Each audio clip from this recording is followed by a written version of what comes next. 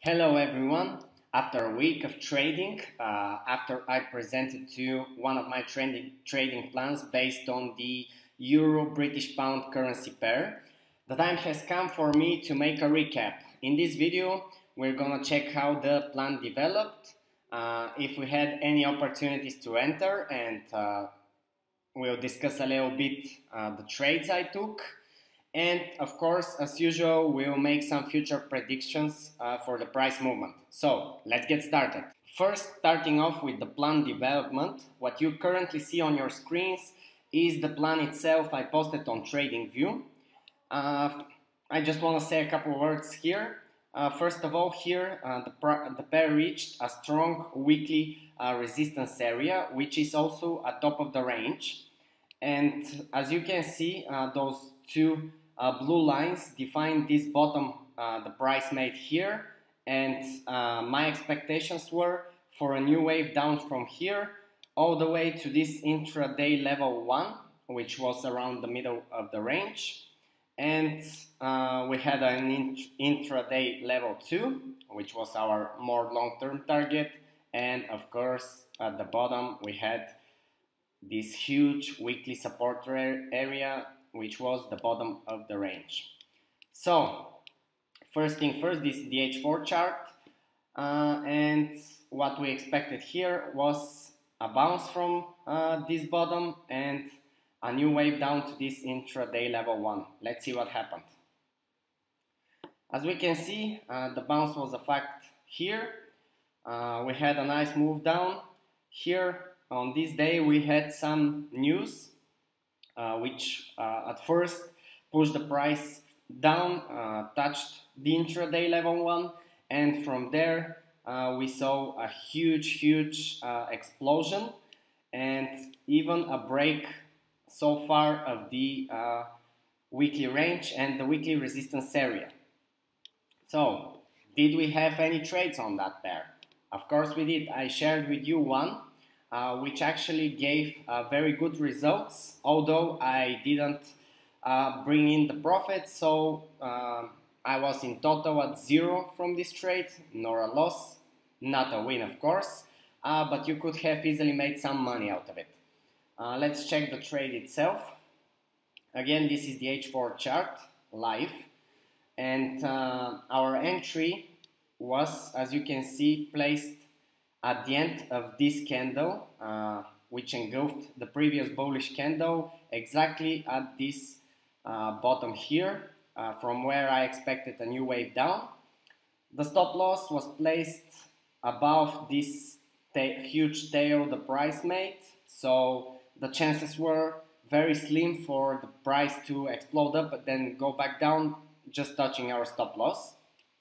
And as you can see, I have defined two take profit levels. The first one was the take profit safe level, which was at the bottom of this consolidation, which the price formed here in the past.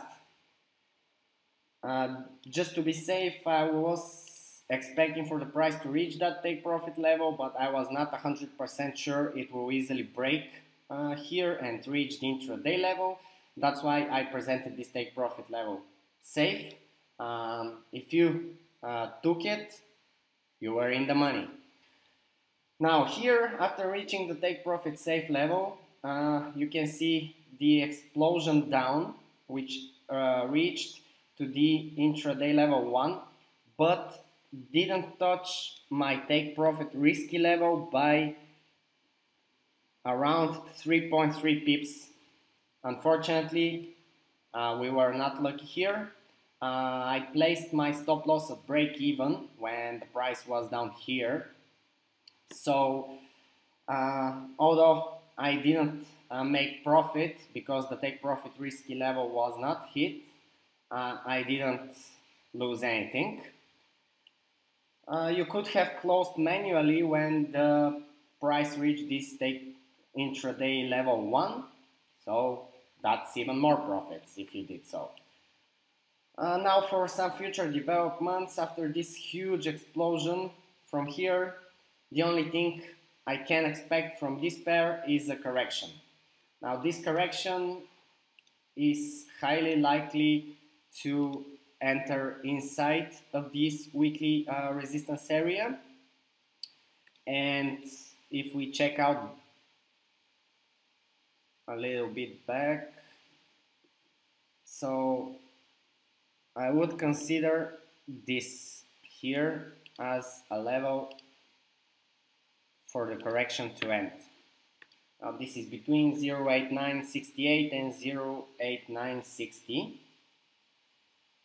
So you can try and sell here, although I don't recommend it because first of all it's summer and markets tend to be quite unpredictable, and at the same time you'll be going against the trend, also after a break of a weekly resistance area.